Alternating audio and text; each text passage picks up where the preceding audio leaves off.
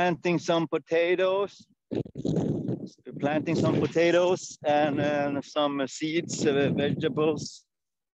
So we have a lot to do today. Okay. It's rather windy. Yeah. So I will not take part in the meeting. That's okay. You can just listen. You don't have to. But I just wanted to say hi. Oh, that's good too. I'll keep you company. So I'll look at the recording later. Okay. Yeah.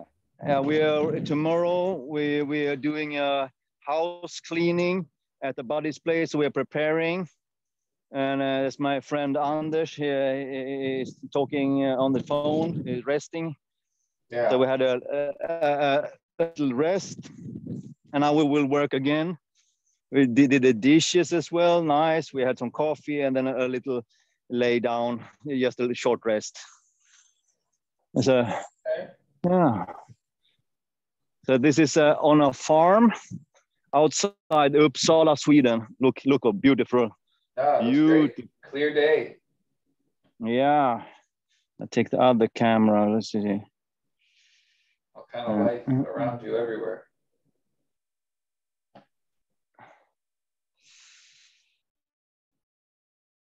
It's great. Yeah, I think you see enough. And over there is a brewery. Brews excellent beer over there. Okay. Excellent beer. A lot of spontaneous fermentation and sour beer. And they do soft drinks as well. Okay. They do their own lemonade. They banana cola, like a Coca-Cola with banana flavor. Yeah. And all strange shit. Okay. And have a excellent artist doing all the labels, and they're doing really good. International, also outside Sweden, in the US, they're exporting their beer, and in Europe. So they did a really good business, and they do a really good craft as well, of course. But they're business-wise pretty awesome as well. Okay. So I'm really glad for them. They're my friends. And now we will soon start putting some potatoes in the earth. Yeah. Okay, catch you later. Bye-bye. Thanks, Hal. Good to see you. Catch you on the recording.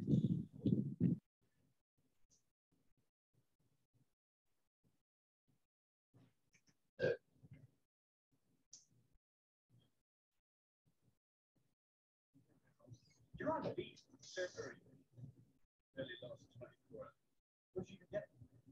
One of their websites. Those dates. Smoky shit. Own it.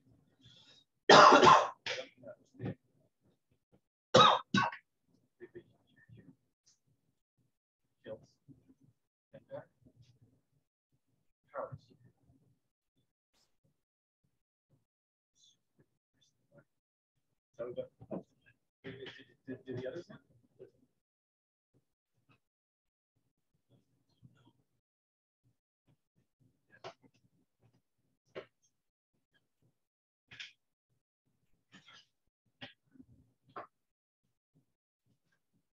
Yeah, right.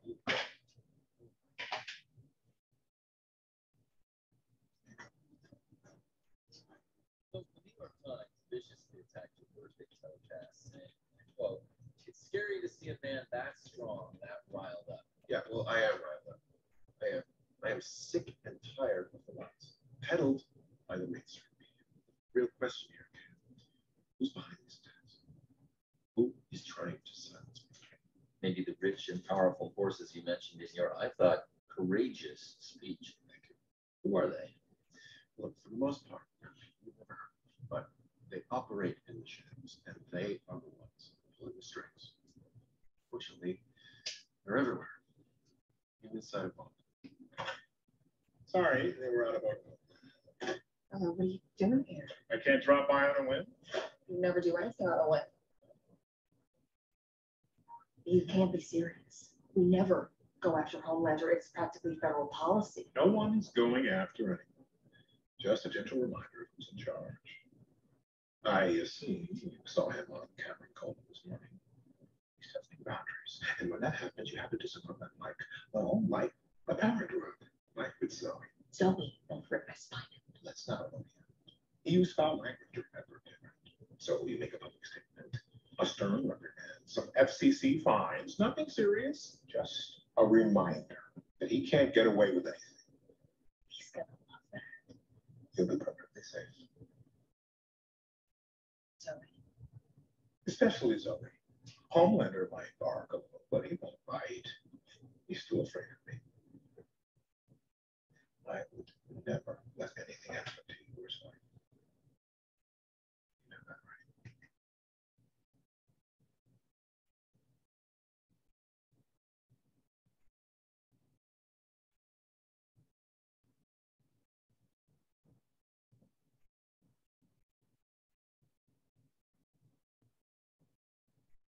Hey, Tony. See you trying to connect there. There he is. Hello, sir. I've done a bunch today already. Yeah? Yeah, I did the wall behind you. Oh yeah, that's the spirit wall. Well, is that what that is? This is the whole meditation temple. You know, I was building something like that before my fire. Well, I mean, anywhere could be my meditation temple, but this is just the space that the kids are less likely to be to pull things down. And it's furthest from the bedroom, and so it's the place that I spend most time at night. Okay, things that help you focus, things that help your mind go where they need to. Yep. My version of that, I was printing out all of these colorful images that represented all of the different ways of thinking about things there were. So I had charts about numerology, astrology, chakras, 5-element theory, and I would use that wall anytime I was trying to think about something new. So it became a list of things that I could check for metaphorical cohesion. Like maybe something happens if I think about it using astrology that isn't useful, but it's there, and might as well grab it while I'm thinking about it. And then, oh, numerology says this something different, or chakra theory says this. But for whatever reason, when you do the 5 elements, whoa, there's something really pops out. And so that must be something behind that construction, which is driving this idea. And then those metaphors become more useful, at least to try in terms of determining what to figure out first. That was what my meditation wall did, but it was all cardboard and paper. It was in the basement, so it got torched. I didn't even see it was anything left. It was just gone. Turned to ash. All right. Well, I am starting now. I'll put a little message in there. Starting now. All right. So today's lecture is an impromptu addition to the syllabus. And that's because sometimes information reaches us in impromptu ways. And I'm going to start this lecture by referencing the chart behind me and making a prediction, and a prediction that is more true, more likely to be true in direct proportion to how many of these lectures you've watched out of order. So this is where everybody who's been vibing with me so far is most likely to betray me. This is where everybody who seeks higher consciousness and to elevate is most likely to betray me. And I'll explain why. Because I am about to critique the source of your power. And I'm not going to critique it in a way that says this power should be abandoned. It's quite the opposite, actually. I'm going to critique it in the way that says you're only using half of it because you're scared of what it would mean to use the other. That's my prediction. I would definitely rewind that 1 minute for Patricia. Okay. Oh, yeah, yeah. So, yeah, because Patricia has watched more of these out of order than and sound. Now she's been following along in the chat though, so she might be inoculated against this prediction a little bit. So I said, I made a prediction. The more of these episodes you have watched out of order, the more likely it is that a moment of betrayal is approaching. And that moment of betrayal against me is going to be specifically around the emotion-centered people who understand the world through vibes because they want to elevate frequency, because they're ruled by frequency. And an elevation of frequency grants perspective. And usually from an emotional sense, having a bigger perspective makes you feel better, because it does. So that's the part of it that everybody agrees is good and is a source of power. But where people will betray me is when I point to a certain behavior of direction. Hey, how come you only go this way? How come you're always trying to get away from that other thing? How come that thing is always bad? Which circles back to why that is greater of a probability the less of these lectures that you've watched in order, because most of these lectures spend a lot of time talking about the neutrality of potential. And so if something bad could happen, if you lack the competence to prevent that bad thing from happening, then avoidance is wise. If another person can manage to do it, it becomes a fear response if you tell them they shouldn't do it either. So that's the test. Can I do this, or should anybody do this? If the answer is, could I do this? Well, then maybe you could learn how. If the response is, should anybody do this? I would worry about yourself before you worry about what everybody else should think. Because guess what? Thinking about that does jack shit, because those people don't know you. You're keeping your mind busy so it doesn't think about the thing you could do. But that betrayal is only likely if you've watched so many of these that you haven't been convinced that the opposite side of a potential is just as neutral as the side that's being used or favored currently. And it is the choices of application that determine negative outcome, not the object of potential that's being used. And you could say that for anything. And I'm going to throw out a hot button one because we've been seeing that right now. Mass shootings are when somebody takes a gun and does what you shouldn't do with it. And 100% of mass shootings, almost 100% of mass shootings end with somebody using a gun to stop the person from using it the way they shouldn't. Or that person uses that gun on themselves and the shooting stops. So grand opening, grand closing. Perfect example of what happens when. So it's a situational thing. We don't say that because this gun was used that the gun is evil. You have to put the context around it. And when you strip context, well, you strip perspective. And that is a bad use of the lower frequencies that are behind me, the anger, fear, grief, apathy. Any of those sound familiar with the gun debate? Maybe all of them? Look at what that does to the perspective. It narrows it. So we can see there two examples of power being used. One to lose life and one to prevent further loss of life, which is, well, if something is in motion, you can't pretend that motion doesn't exist before you can have a situation to behave in that is acting like that doesn't exist, right? You can say what shouldn't be and what should be all that you want. But until you have a neutral playing field where you can put those things into action, you're going to be proven a liar because reality isn't cooperating with your words. And when the words go out of their way to change reality, well, that's a recipe for reality to keep doing what it's going to do. And you're too busy talking about why it shouldn't be allowed to even join the conversation where it's at now. You're behind. You're still trying to figure it out. You can't impact it at all because reality isn't even being acknowledged. You got to take the whole picture, which is the side of that I like to do. Look at it from both sides. when does it make sense? When does it not make sense? When is this power tyrannical? When is this power something that protects against tyranny? Well, that's what we're gonna talk about today a little bit.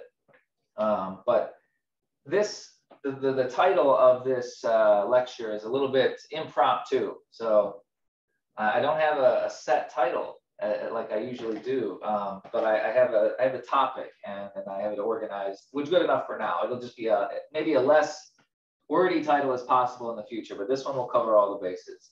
So today's lecture is anxiety and the mathematics of frequency direction change. So yeah, whoa, that's come on, man. What are you talking about? Are you a space cadet or something? Okay, so it's assumed that if you're listening to these lectures that you are able to grab words that represent things from other belief systems and apply those metaphors.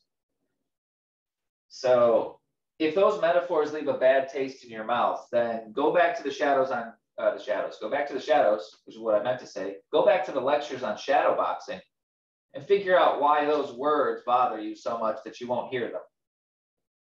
Because I don't let anybody judge my words until I know they've been heard. And if somebody wants to defend their right to not understand me, that's fine. But I will defend my right to make sure it is painfully obvious that they don't understand me and that I'm defending their right to be stupid. And I say stupid because they've chosen not to understand. You're ignorant when you don't understand, but you want to. So all I do is notice the transition from ignorant to stupid.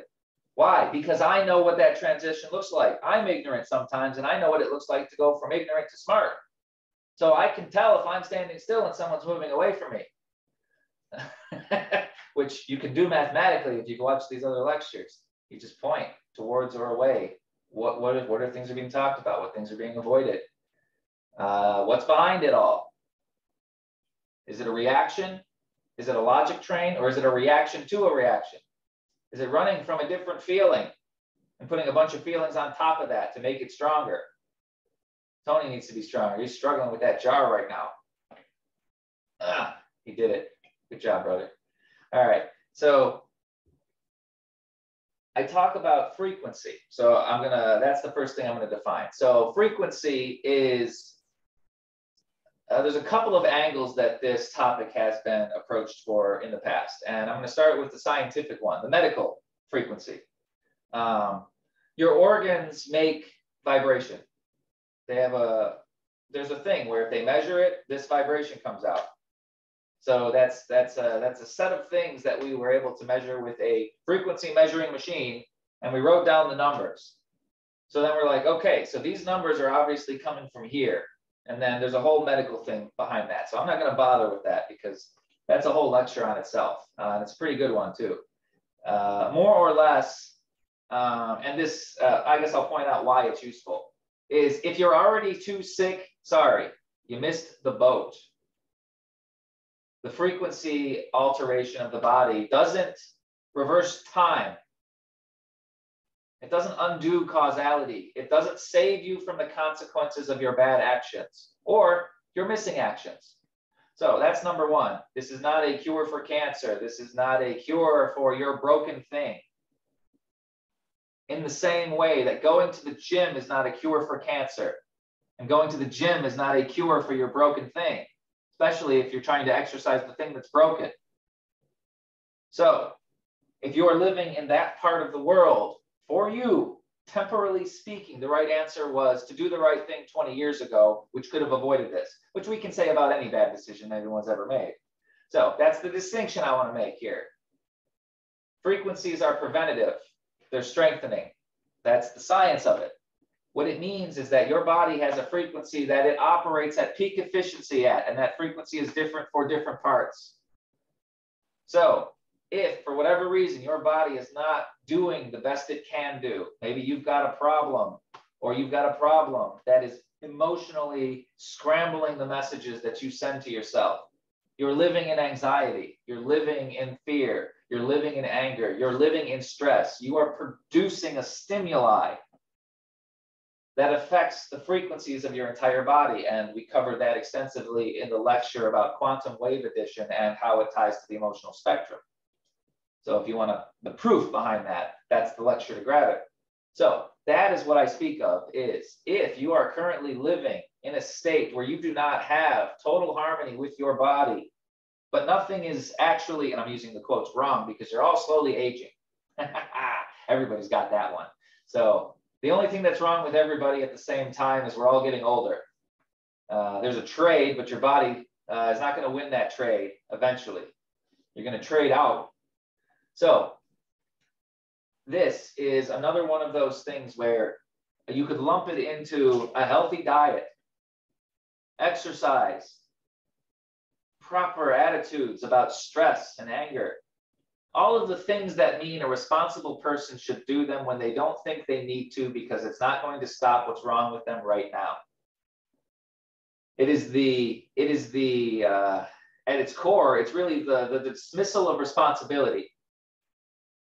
A disgust response to being the one to take as much time to clean up a mess as it took to make it.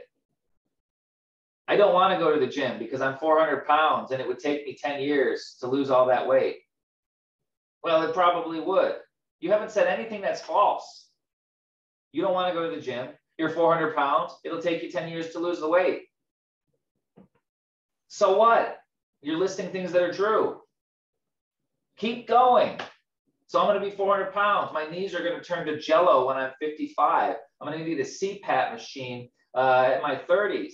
I'm going to slowly suffocate and suffer from respiratory problems as my heart is encased in a layer of fat and my liver slowly turns the same as well. All of those things are true. And if you're happy, fine. Don't ask for a round of applause on your way out, because other people might want to do something different. And if you're suffering from a lack of whatever, well, the right answer was to go 10 years into the past and not do that. The best answer you have now is to look at the 10 years you might have left.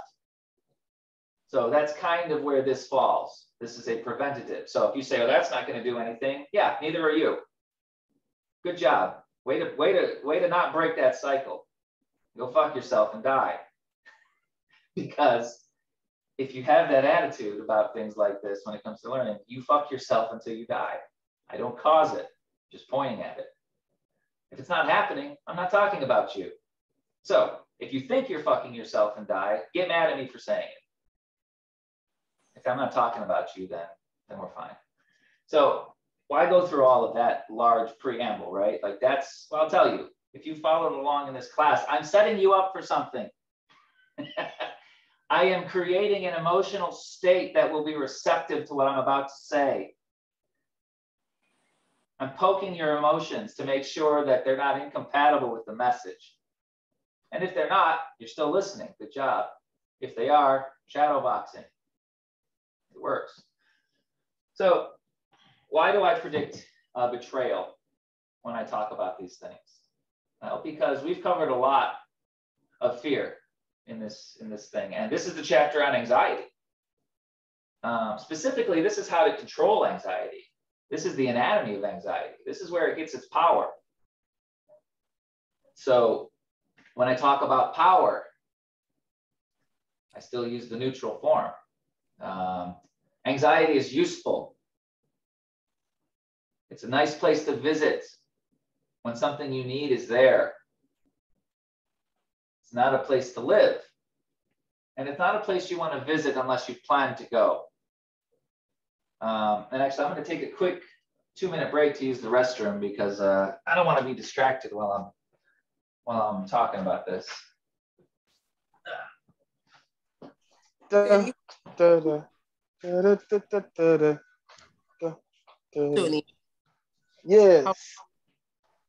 I'm doing good. I just made a peanut butter and jelly sandwich and I'm putting away groceries because my daughter wants to make something healthy for breakfast. So she's probably going to do that. Oh, she wants strawberries that I'm going to let her get once the counter's clear. And then I've got dishes to do and the day will begin. Wow. Well, how about you? Basically the same. Have to cook, clean, Saturday things.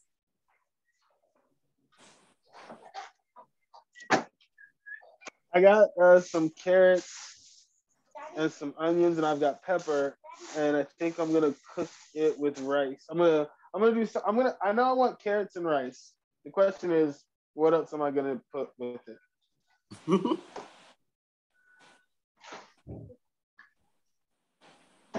You can keep playing that stage if you want to.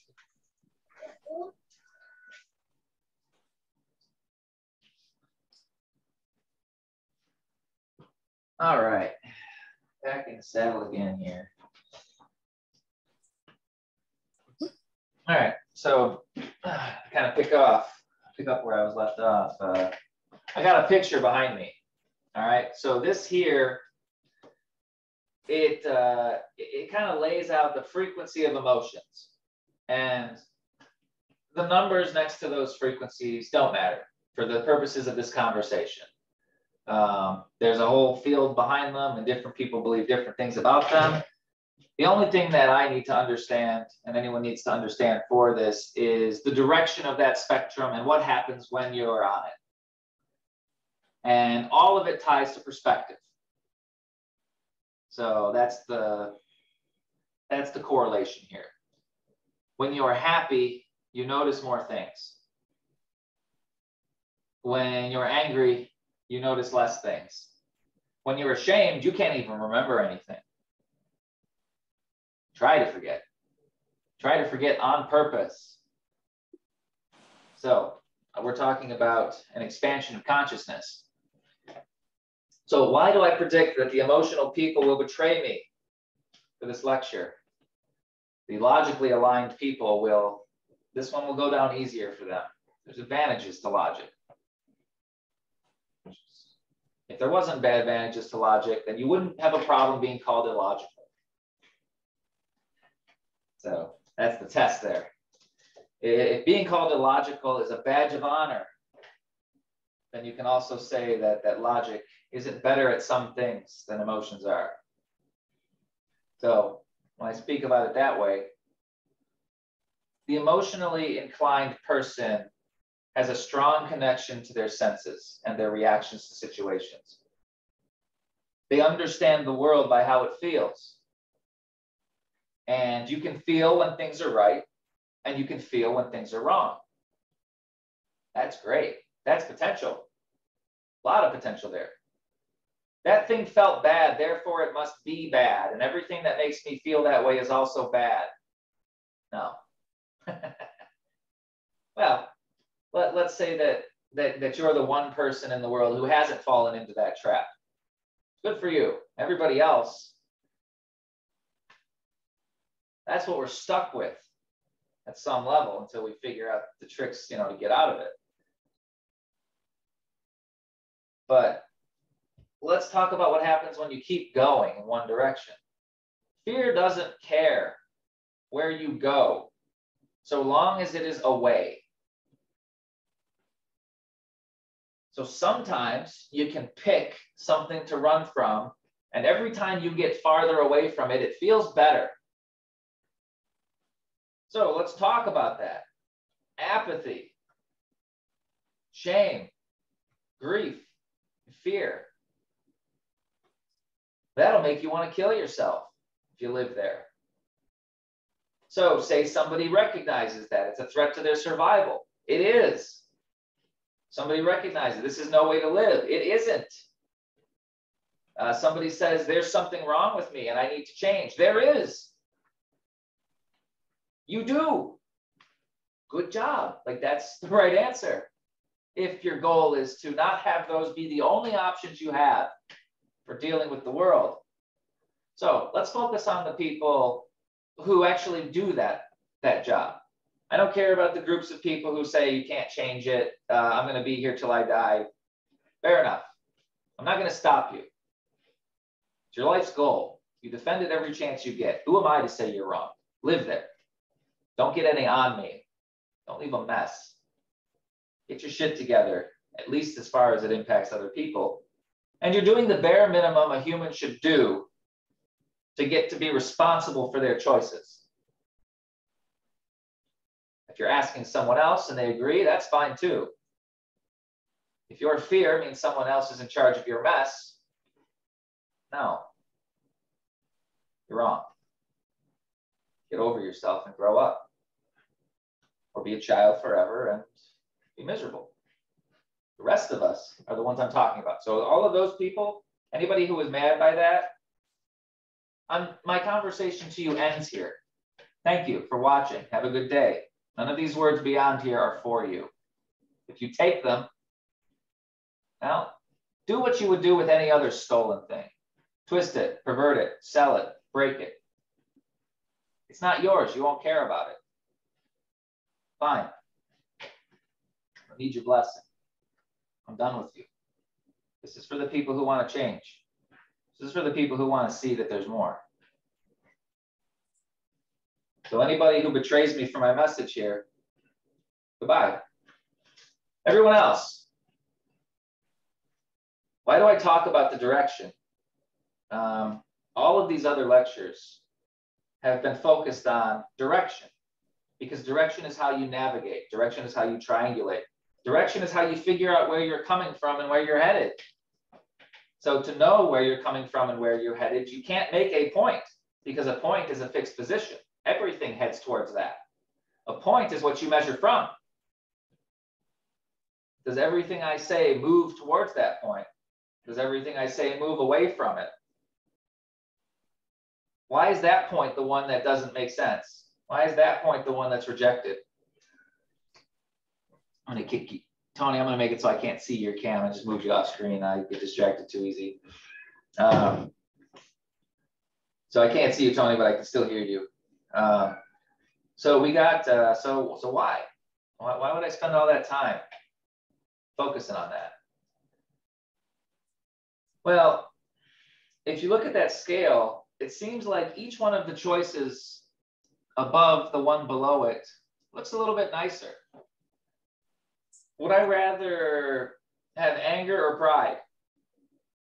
Oh, maybe neither one of those are great options, but at least pride isn't miserable. Okay, would I rather have courage or pride? Well, I'd love to be courageous. Neutrality or courage? Would I love to be objective? Hell yeah. Would I like to be willing more than I would like to be angry? Would I love to love more than I would like to accept? What would make me feel better? Accepting is just being okay that it exists, but not necessarily doing much more than that. Love, no, that's a part of the process to make that something into more than it is. What about peace? Would I rather have peace or anger? Would I rather have peace or neutrality? Well, neutrality is fine so long as nobody breaks the truce. Peace is good because you promise to work together to keep the truce alive. Enlightenment, whoa, well, there you go. Who wouldn't want enlightenment? Everything fits there. If I'm enlightened, I don't need anything else. That's the lie. You're not enlightened if you think you don't need anything else besides enlightenment. You're scared. You might be enlightened and scared. You might be enlightened about everything that doesn't have to do with what you're running from. This is why the people who generate and identify with the emotions are most likely to betray me at this point. Because I'm going to tell you that half of your power, half of your potential exists in being able to raise a lower frequency to a higher one. Why? Because none of the things on that list are the right answer for every action that is happening in the world. Enlightenment is to see what's going to happen well enough to try to build something worthwhile. Shame is for when it's currently fucked up and somebody needs to take responsibility and action that shouldn't need to be taken because it should have been prevented. So to only go up is to live in the world that should be, because you can see how it could be better. And if all of those perspectives are designed to make it so you can see a world that exists without fear and grief and apathy and shame, well, that's not a bad thing. Because who wouldn't want to create a world where those things weren't part of the normal human everyday experience? But there's a responsibility that goes along with that power. There's a responsibility that goes along with that potential. There's a set of actions that need to be taken causally so that dream manifests into reality. It doesn't matter how beautiful your idea is if you never make it real. It's a good dream. I'm sure there are outliers to everything. Can you also give an extreme example of that? Like Which one? you know our dance already. The last thing you said no good dream just remains an idea, or what I heard from it, my internal thing was I had the same process as better safe than sorry. Mm-hmm. And what I heard you say was that you see no benefit to just having an idea that never goes anywhere or something. I heard no, that's not. that. So see, what I heard when you said that was you don't see a benefit from saying that. But we need to rewind the tape, behind though. your dreams won't make them happen. All I'm But saying we is need if to a thing rewind the exists tape and it so doesn't that get built, it doesn't get built. Okay, what was that part? If a thing exists in your brain and it doesn't get built, then it only exists in your brain. That's the only thing I say. Whether that's good or bad is up to the. There we go. You could build. For example, seemed you could more build on a the mass money. shooting in your head and never carry it out.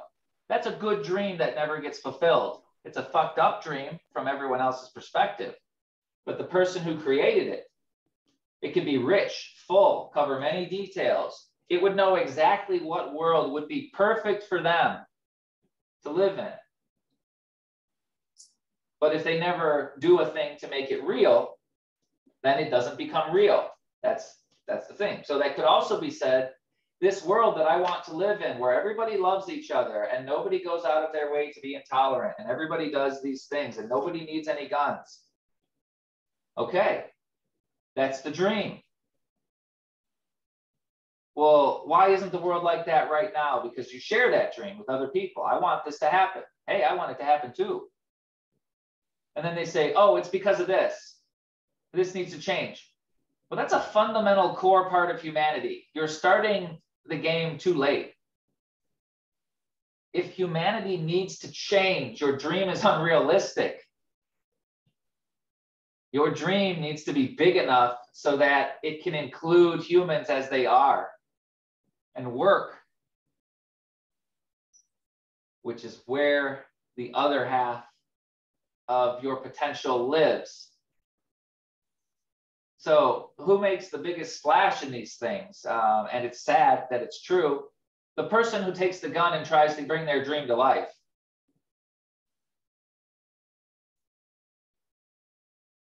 They are physically, and I'm using the word effective neutrally because it's not a blessing, obviously. They are physically more effective at manifesting what was in their head than someone who doesn't do anything. And if the people who have the dreams about what it needs to take to make a better world are the ones who don't take action, and the ones who have a reality of how to build part of their dream and know that it will recreate if they do certain things, they have more of building things than you do. But they live in the negative end of the spectrum. They don't visit it. They're ruled by it, which is why knowing how to escape that perspective is wise. If you only escape that perspective, so you never, ever, ever have to go back, you will never be able to go back for the people who are still there. Because you refuse to go. And I've heard many different explanations for this. Oh, that's inviting a demon into your soul. That's lowering your frequency is negative for your health. Doing all of these things will hurt your psychology. It will make you less of a person. You should just free yourself from these things forever. Go fuck yourself, because fear is not optional. Free yourself from it ever. You're so afraid of being afraid that you don't recognize the irony. Stop it. You're too enlightened for that shit. Nobody's too enlightened for irony to work on them. So learn to see it. Nietzsche, great example. He'll teach you about irony and how every idea bites itself in the ass if you chase it long enough. So you have to know where the idea needs to begin and end. If you start the idea in the middle, it will bite itself in the ass before it does what it's trying to do. So what do? Do you say the idea is bad forever? No, make it bigger. Yes, and use enlightenment. That's perspective. Use enlightenment to make shit happen. You need to understand everything that's preventing it from happening. All that stuff at the bottom. Anger, desire, fear, grief, apathy, shame. Why? Because the people who are in that, look at the perspective cone. It's narrow. The language is narrow. The ideas are narrow. And I say narrow specifically because it means they're very focused. Lasers are very focused. You can use lasers to cure cancer. If it's small enough, they zap it out. You can use lasers to blow a hole in someone's head. Everything in between. So it's not the focus. That's the problem. It's what the focus is focused on. Don't blame the potential. The potential is focus. Everything else is after the fact. Why shame? Is it good shame or not? Is it shame at something that is shameful? Like trying to make other people feel ashamed so they'll listen to you. That's shameful. Shame on you. Not shame on everyone who didn't do anything because they don't agree with you. That's one example. Grief. When should we be sad? We covered that in the last one. Fear. When should we be afraid? So you see why this leads up to this. This idea doesn't work if these states of mind have morality attached to them. So the first thing to remove before this tool will work is the fear of creativity. The fear of enhanced perspective. Well, what does enhanced perspective do? Well, it makes you see more. So if you're afraid of something and you think it's good to be afraid of that thing, you're going to respond negatively to everything that tries to expand your perspective on that fear. Because no, that fear is, whoa, no, I already know that it's right or wrong. But what about this? Whoa, you're just trying to make me doubt myself. You're already doubting yourself. You wouldn't say that if you weren't doubting yourself. You're telling yourself that you're wrong to doubt yourself, and you're blaming me. I don't even know you.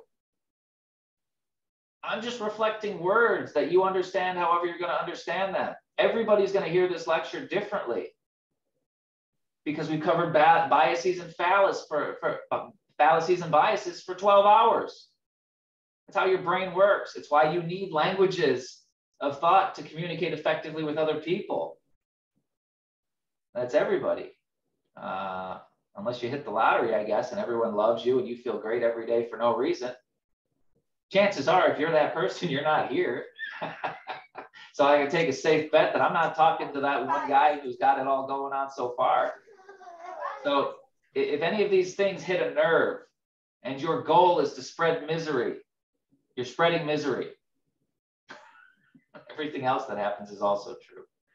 So now for the moment of betrayal. I'm going to talk about anxiety, and I'm going to talk about moving up and down this scale. And I'm going to tell you what powers it. And, well, It's the same thing that powers everything else that moves. Fear and love. Now, are those the only ways to power a thing? No. But if I power this thing that way, I only need to worry about one thing that is going in one of either direction, which means I only need to know, do I need to think bigger or think smaller? So this is knowing how to test which range of perspective is the most competent perspective for your current situation. Somebody has a gun pointed at me. How much enlightenment do I need to stop them from pulling the trigger? There might be an amount that exists. How much breaking their face do I need to get them to stop pulling the trigger? Well, I only need to do that once. So sometimes efficiency matters. There's more than one way to skin a cat. You can emulate the usefulness of certain emotions without experiencing them. But you will not emulate the potential of knowing how that emotion can help you. Because there are certain times where the right answer is the only right answer, and everything else leads back to the same problem. So we're limited by what we won't, we're limited by what we know. We're limited by what we don't know, but we are by far the most limited by what we won't try. Because that's shit you know that you haven't tried. All the stuff you tried already hasn't worked. What are you going to do? Try stuff you don't know? Why do you have things left that you haven't tried if things are not perfect? What are you going to do? You're not going to make it worse. You're already miserable. Oh no. What am I going to do? Become less optimistic and more disillusioned with the world when I already think it's hopeless and that nothing I do matters except those 10 things I'll never try? Maybe you're right. I don't know. I keep trying them and I keep finding answers. But maybe I'm special. Maybe I've got the only brain in the world that works when you use it that way. I could accept that if everyone agrees with me. Put me in charge. Don't do that. I'd be miserable. But that's the train of thought. That's where it goes. I want to be in charge, but here's a list of things I'll never do. A list of things I'll never think about. A list of ideas I'll never hear the other side of. Why are you telling me all the things you won't do before you'll tell me what you will do? I'd rather know what you're going to do. You can make any list look good if you just put things that aren't going to happen on it. I'm never going to kill a baby. I'm never going to rob a liquor store. I'm never going to choke out Tony for no reason and leave him naked on the side of the road with a broomstick pointed up, waving a Confederate flag. Never. Never in my life. Give me a medal. Because I can list the number of things I won't do to other people. It's silly, right? It should be. It should be silly. But now strip the joke away. Here's how angry I'm allowed to get because people called me the wrong 3 letters. Here's the stuff I'm allowed to set on fire because someone hurt my feelings. Here's the thing I'm allowed to do to another person's life because they vote the wrong way. Oh, by the way, I'm not my opponent. Elect me. Give me a medal. Hey, look at this thing I put on my Facebook. This is what I believe. I believe I should never do this. Great. Give yourself a medal. And everyone who agrees with you. You know who wins? Trophy shops. That's it. You don't win. People win by what they're willing to do. If you define yourself by what you won't do, you'll make yourself smaller until you're nothing. And anything that challenges what little you have left will make you feel threatened. And to do anything to keep it. Which is why fear is such an effective messenger. I know what to be afraid of. Those guys. Don't you tell me I should learn how to love them. No, that cut me off at the balls. Yeah, if you don't have a broader perspective to see how loving them could get you to stop the whole cycle if you did it smart enough. And don't wait until they have a gun in your face because you've called them stupid things for the last 20 years. If somebody does violence because a lifetime of violence has been committed against them, they're still violent. That can't be ignored. They need to be put down the minute their dream becomes reality, because their dream is in their head. It's not the lives of the people who are around them. And if a consequence of that comes knocking at your door and you're nonviolent because that's the way the world should be, well, be nonviolent. You won't have to worry about it for very much longer. Chances are you'll recognize the danger, try to run, or if you don't have a choice, try to fight. Or maybe you will freeze and get shot. That's a common reaction too. So that's the preamble. So how does all this tie to anxiety? Well, anxiety is a very specific kind of anticipation, which is the first word of this lecture. Anxiety is the first word, is a flavor of anticipation. Anxiety is anticipating something you don't want to happen. Excitement is a positive anticipation of something you want to happen next. Both of those are focusing agents. Because look where they are. Desire. Desire is at 125. That's below anger, fear, grief, etc. It's not a mistake that desire is in between anger and fear. Fight and flight. People are afraid or angry for wanting things. Notice that. So if you have anxiety, or if you have aggression, you don't understand why you want things, and you're running from that stimuli. And what did Buddha say? That fucking coward. But only for desire. He was a brave man to do the things he did, but he got it wrong for desire. He put desire in a box and said it's bad. And he got enlightenment. But if you go down that story long enough, he comes back down from the mountain. Nobody likes to talk about that story. He talks about how to go up the mountain, and that is, you must understand your desires. You must understand your fear. You must be able to put them down. Those are true things, because a thing that you can't put down is part of you. And if you are fear, if you are grief, if you are shame, if you are anger, you don't have a choice. You're slave to them.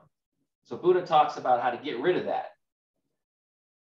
He doesn't say nearly as much about what it means to pick them back up again, but he does come down from the mountain.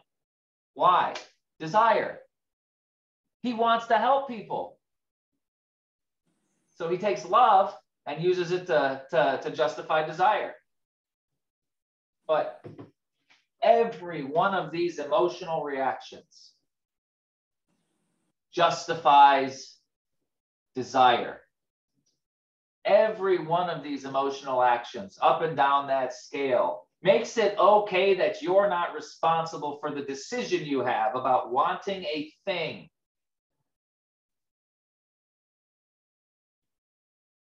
I'm angry. Why are you angry? Oh, I'm just angry. Okay, well, these people did that thing. Well, why does that make you angry? Well, you get down to it deep enough, people shouldn't act that way. That's a desire. That's a declaration. Why do you hide that? Because there's ownership. All of these other things you can blame on someone else. Desire is the only thing on that list that you can't blame on another person. And that's why it's the most covered up. So that's what I talk about when I say, curse your inevitable betrayal of me.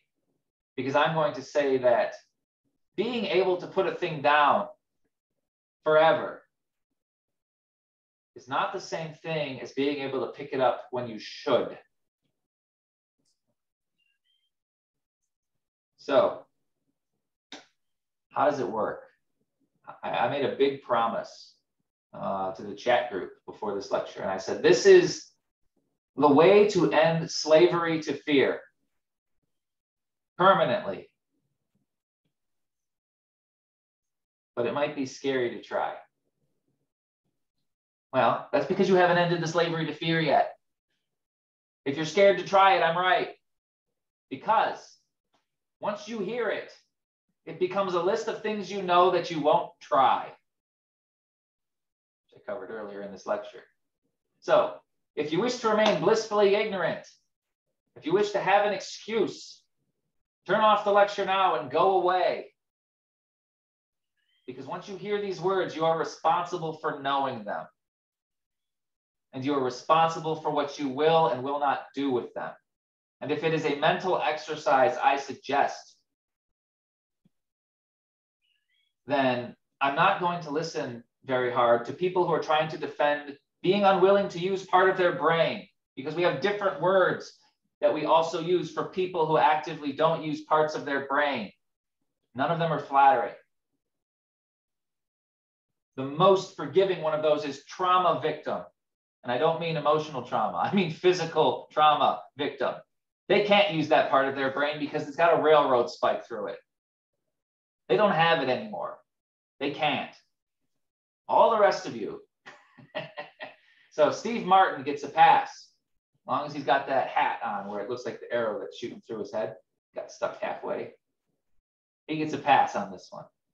If you've had one of your hemispheres of your brain removed because it was going to kill you if you kept it, you get a pass. If you have a bullet hole that went through your brain and fucked up one of your emotional centers and you just don't have access to that process anymore, you get a pass. All the rest of you who are stuck with depression, anxiety, schizophrenia, ADHD, you don't get a pass because you still have choices that you can make. So here's the choice. Here's the trick. Here's the secret to moving frequency up or down. You need to love anticipation. And I'm going to talk about what it means to love a thing, because love is one of those higher frequency things. People can do more than one thing with their emotions. You can be happy and sad at the same time. People can do that. You ever cried and laughed at the same time, you understand what I'm talking about. If you've ever had a conflicting emotions, you know what I'm talking about. So unless your emotions are perfectly in one line all the time, you are a percentage of emotions, and the top emotion wins. And the other emotions take the back seat, and they can be ranked. So when I talk about love and anticipation, what you're doing is you no longer love what you're going to do. You no longer love yourself. That's the trick, right? Because things can stop that. Things can interrupt that.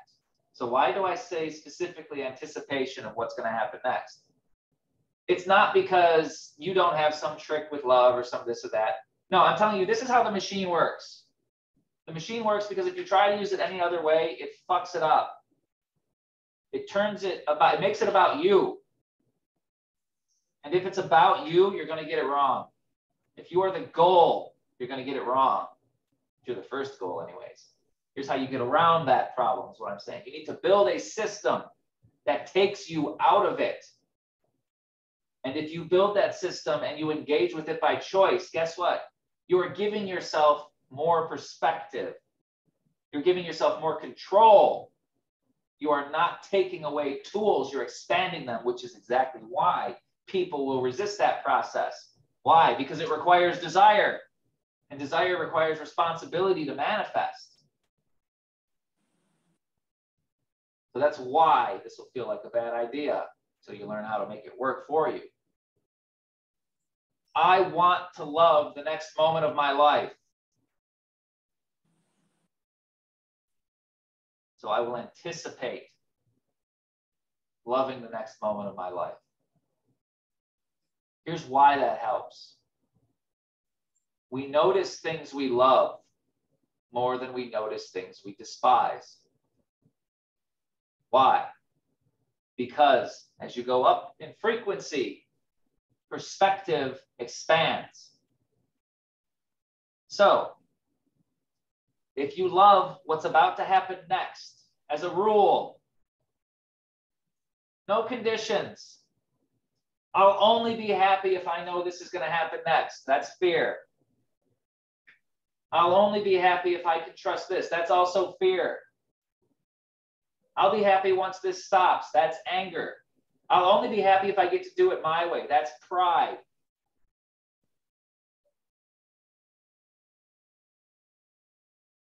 But if you just say, as a rule, I'm deciding to love what's about to happen. What you're doing is looking at a world that is very close. It's very close to you in time. And it's going to happen.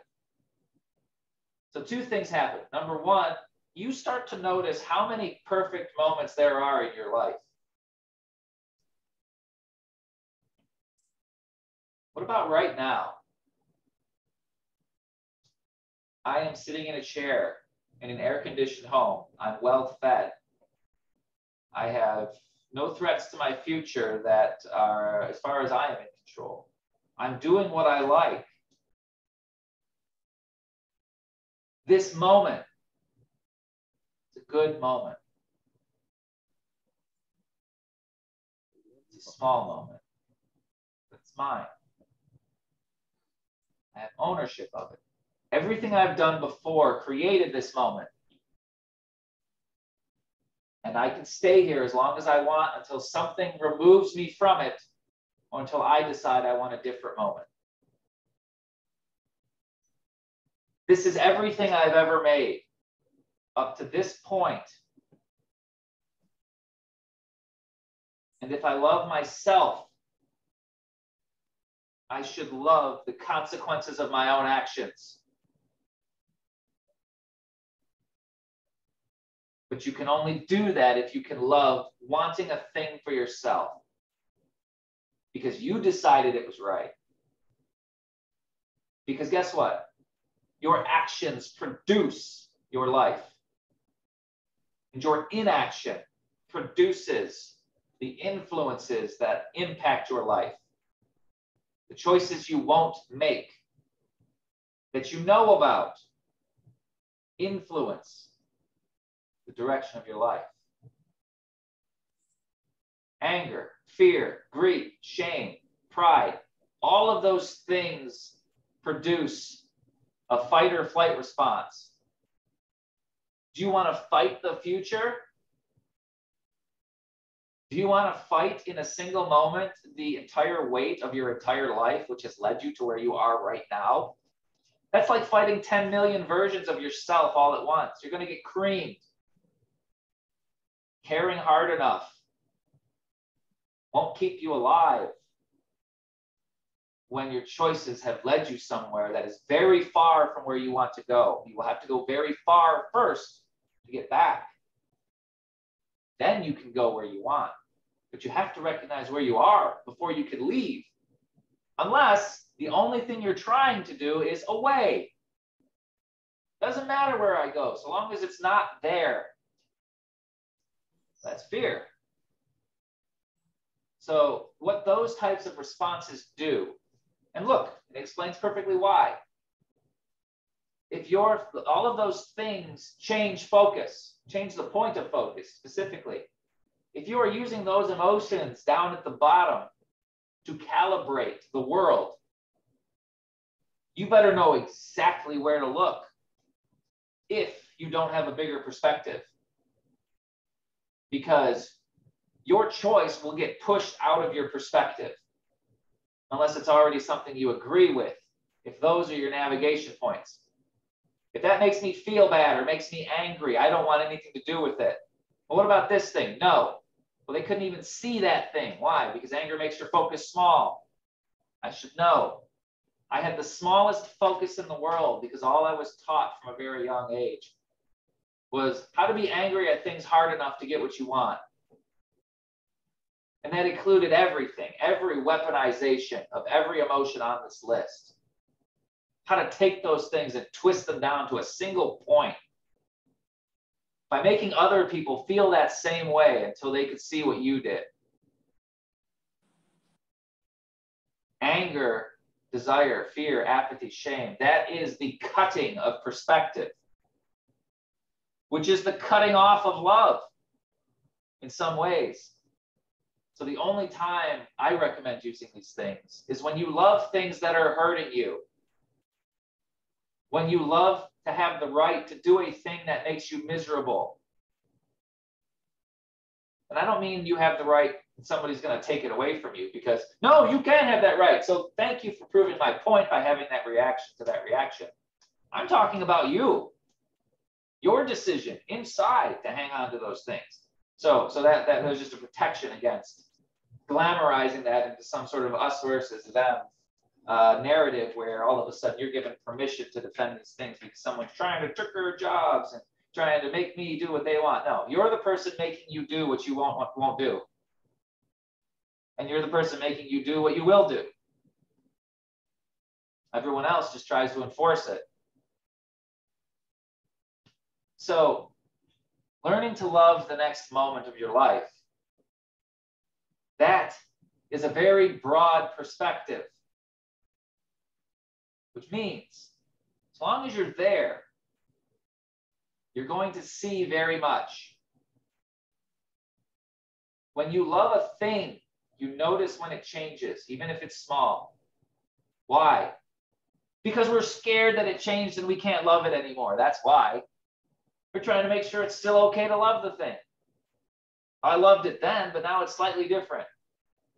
I better make sure it's still okay.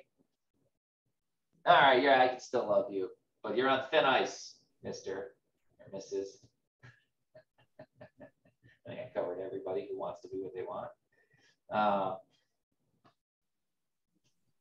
Which means that you'll start to notice how the little things in life move, because you'll love your moment and you'll notice how they change. Now you will have an appropriate perspective on small causality. You'll notice what does what and how a very tiny thing can ripple into the future.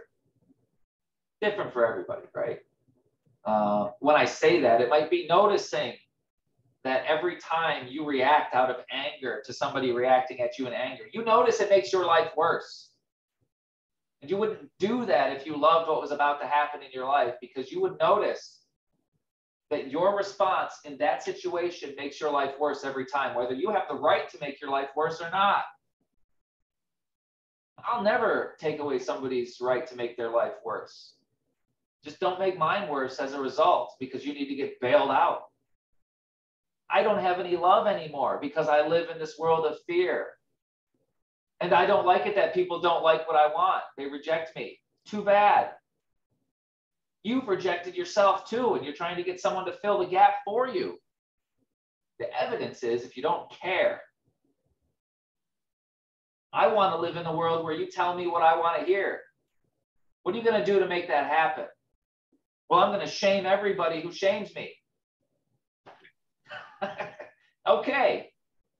See where that gets you in 50 years. I'll give you a hint. Well, what's happening right now looks the same as it did 50 years ago.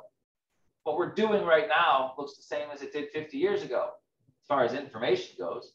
As far as strategies about changing hearts and minds go, recognize the pattern you're in. How do you do that? You love the next moment you're about to create. You don't love the world that you want to exist. You love the world you have. Love the world you've made, because then you have ownership of it. Then you'll notice when it changes. You'll care that it changes in very small ways that you can see are small, but are further away from what you want to create as your next moment. The moment you have the most control over at all times is the moment right in front of you. That is not the past. That is not the future. That is not what everyone else does. You have a God complex on some level if you think that your reach is that far that it can change history or alter the course of future humanity by changing the core nature of humanity. That's an ego trip right there. And it's because you're being tripped by your ego. And your ego is telling you that I don't have ownership of my next moment because it shouldn't be my problem, because this is how the world should be. So I'm going to be angry and surround my next moments with anger and see what that does to make the world a better place. And I'm going to shame these people who don't use the words I want. And I'm going to go out of my way to destroy lives. And that's what I'm going to spend all of my next moments on. And I'm going to go say a thing on Facebook because somebody else offended me with their words and they're clearly wrong. And so I'm going to fill my next moments with calling a person names and telling them who they are before I listen to have them tell me who they are. I'm going to tell them who they are. That's my next moment. Why? If you can't tell yourself why you're doing that, telling someone else who they are is what you wish you could do for yourself, because you're running from every desire and layering a different emotion on it. Why? So that's the why. If you love your next moment and you take ownership of it, you eliminate all those other problems I just talked about. And that's good on its own. Because now what happens is, so that's the positive side. That's where people, by the way, who find higher frequencies on their own try to live. So this is as high as you can go with that philosophy. All right. So I'm not saying it's a useless philosophy, because if you currently live in grief, apathy, fear, desire, pride, etc., and you don't know how to get out, practicing how to love is a good first step, because that will give you perspective you didn't have before. The perspective you shouldn't keep with you is that because those things hurt you in the past, that they will always hurt you every time in the future, and they have no utility ever. We covered that in a different lecture, why that's a stupid way to think. Because some solutions that are happening right now don't care about what the world should be. And the right answer is one of those things. Most of the time, let's talk about, here's a good metaphor, the game of war. I'm talking about the card game. You take a deck of cards and you deal them out. And both people flip a card at the same time. And whoever has the higher card wins. So that's to say that it's like a version of paper, rock, scissors. All right. So a situation exists, and we're going to make a metaphor that's like the game of war, because there's cards and matches and stuff. A situation exists, and you have two emotions in the room. The number on the card is which one of those emotions has more ego behind it. It's the power behind that card. So the cards are different things. You got your fear, desire, grief, apathy, willingness, acceptance, reason, love, joy, peace, enlightenment. Those are the cards. The numbers on those cards is how strong that feeling is right now. So say you're in a situation where it's not violent.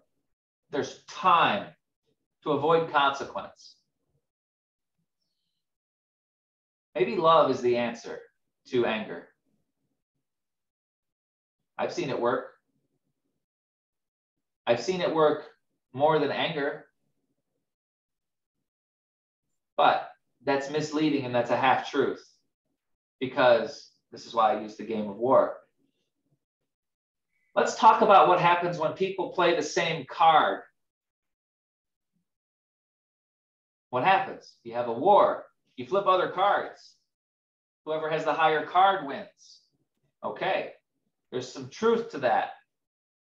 Say that you are in a situation where anger is currently causing a problem and you need it to end right now. If you have better anger than that person, you can put a stop to that shit right away. And when I say better anger, I mean better integration of your anger into your system. If you've seen somebody who's angry because they're scared, or somebody who's ashamed and they're angry, or somebody who is in grief and they're angry, I dare that person to say they can challenge someone who is angry and they love something. I fucking dare that person to say that my love for a thing and having that thing being threatened, because you have ownership of things you love. That's my wife. That's my girlfriend. That's my boyfriend. That's my husband. Those are my kids. This is my car. That is my house. Those are the things we take ownership of, or the things we love. So when I talk about lowering frequency, there's a thing that happens in sound theory. So I watched a video on this recently, and the visual kind of stuck with me. They take a flat medium like sand or something similar that can hold its shape when it can move around and make shapes when you vibrate it. And they would put frequencies underneath them. And they would make different shapes based on the frequencies, and that was all very good. When they got to 5 frequencies, they could combine these things in such a way that it would make like a shape, a 3D image. And it would have this little orbit. It would look very much like a planet rotating or something, some other system. So it's just frequencies making a current, and the sand is showing what's happening with the frequencies. So the frequencies are doing this thing invisibly already. Quantum wave addition. They come, they merge, they make this shape, they pass through, and then they go on their merry way. That's how wave addition works.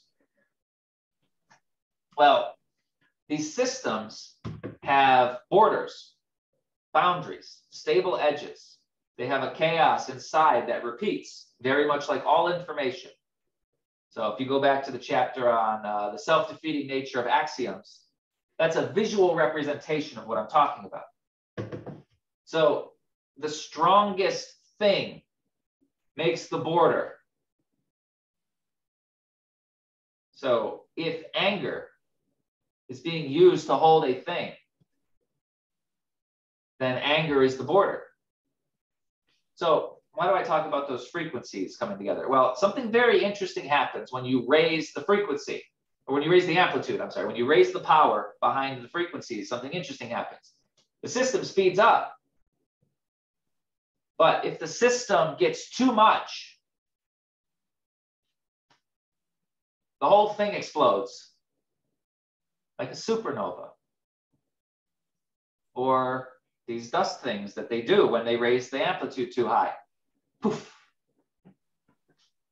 So sometimes the right answer to an emotion is such a concentrated form of that emotion that the person using it has no choice but to accept. They have just experienced, they do not know how to do this emotion right, because that's what they're paying attention to. You can't use a thing and ignore it, which makes it vulnerable. So if somebody's angry and you show them what it really means to be angry, you strip away their anger and reveal the fear underneath it. And when someone's afraid, then they can make a choice. If you're a bad person, you'll make them afraid and you'll tell them choices that help you and not them. You'll put things in the media that say, buy this thing, do this thing, vote for that thing because it'll make your fear go away. And anything that attacks that, what do? They put more fear on it till it destroys itself. If you're a good person and you strip away somebody's anger like that and there is only fear left, the proper thing to do is to make them afraid of doing that again, because it hurts them. So I'm going to wrap this up now. That's the potential. That's the why. The theory behind that is, to every situation that is potentially going to hurt a thing you love, which, if you're doing this the way I've suggested, is the next moment in your life. You cannot wait for the next moment of your life to happen, because you are actively choosing to love what happens next to you. That's the choice. That's the free will. That's the part you can control. Unless you can't control yourself, which an emotional person will have a very hard time admitting to. So unless you can't control yourself, you can choose to love the next moment of your life. Which means you can recognize when anger, when desire, when fear, when grief, when apathy, when shame are inserting themselves into your life and making it worse moment by moment. And then you can be angry about that.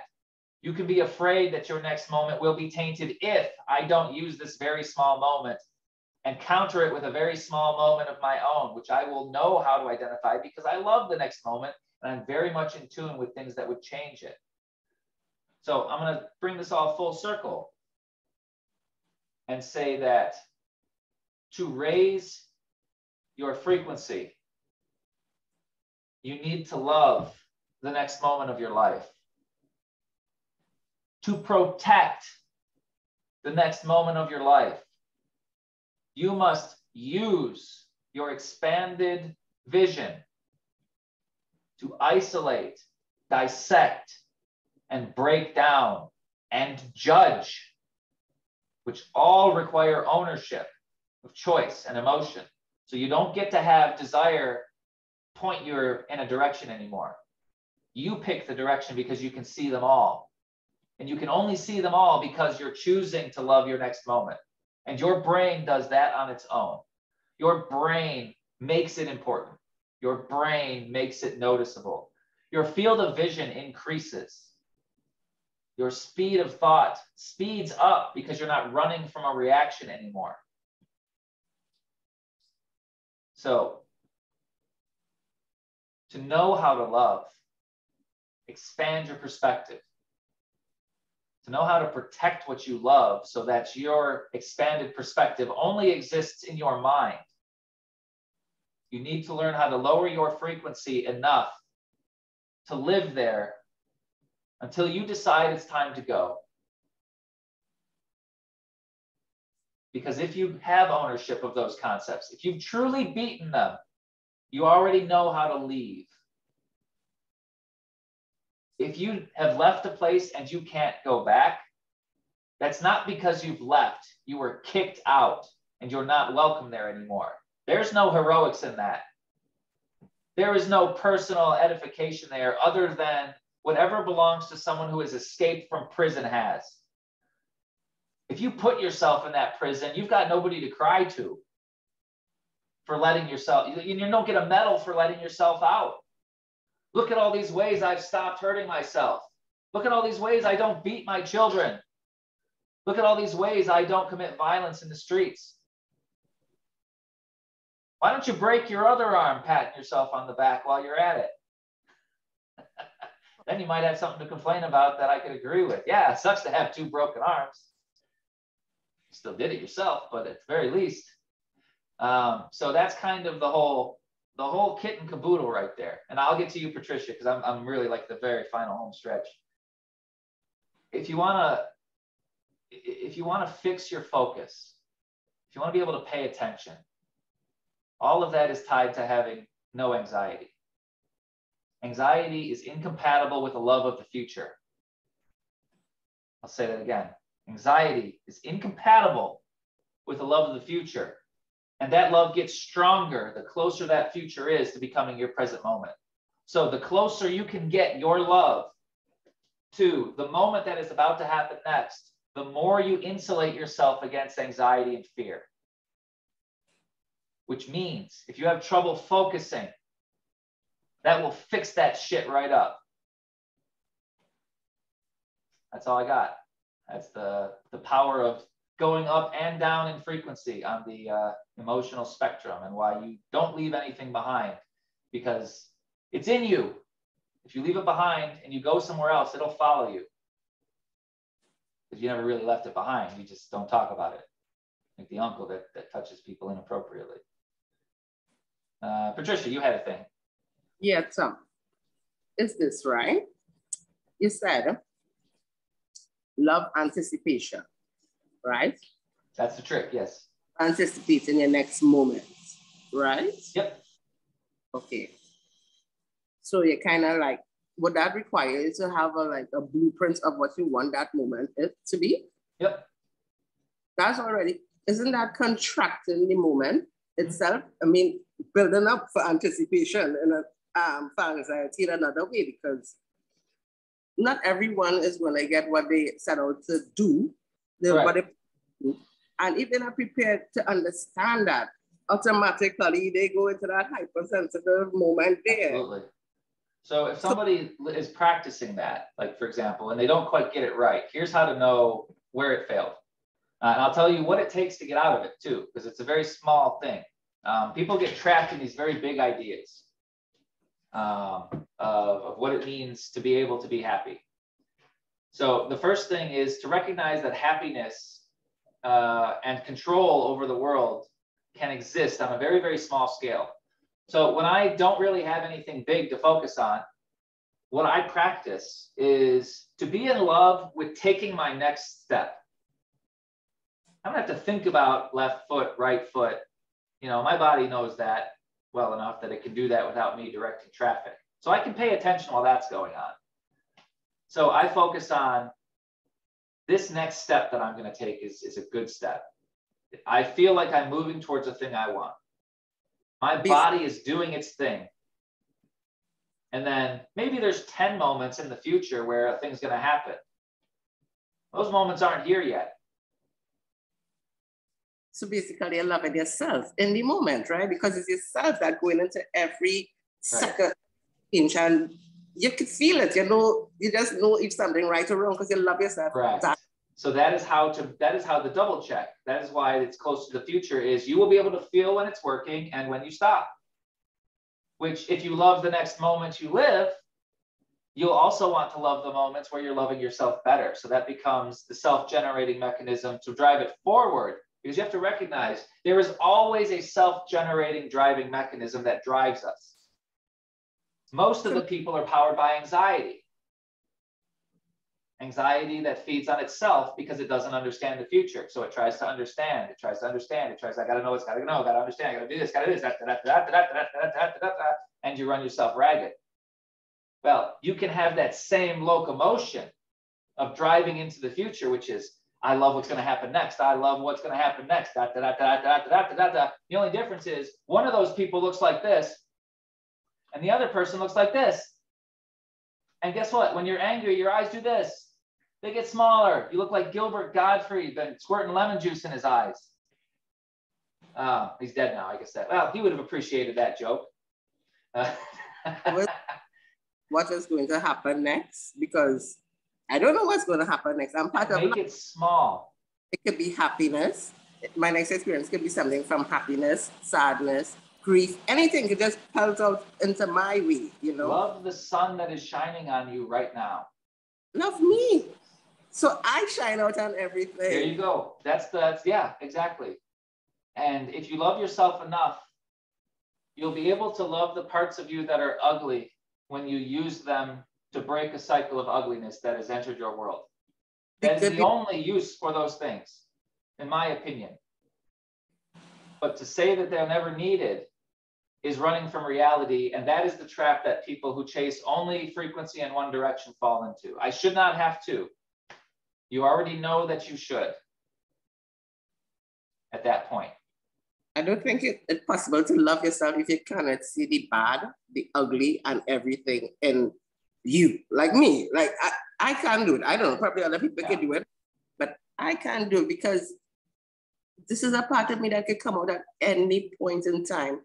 If I am unaware of my actions, and I need to recognize it as fast as I can to bring it back. If you don't understand something that you love, you try. if you don't understand something that you hate, you try to get away. You try to destroy. Love tries to understand. So if you want your future to be compatible with understanding your life, you need to love the next moment, because that's your best chance of understanding it. And when you understand something, you can use it better than you could before. So this isn't a guarantee of good and bad. Why? Because needing a guarantee is a fucking desire that you're trying to layer over. Stop it. This is no guarantee. This is ownership. This is responsibility. This is free will. This is accepting the buck stops with you. This is what Buddha meant when he talked about freeing yourself from desire. He didn't mean that desire was bad. He meant that everything desire convinces us to do traps us. And the secret to get out is to love yourself. That was Buddha's thing. So in this case, when you come full circle, if you're a Buddhist and you want, and by the way, you shouldn't care about this. If you're a good Buddhist, you won't care about this. So if you're a Buddhist who cares about this, you're not doing it right.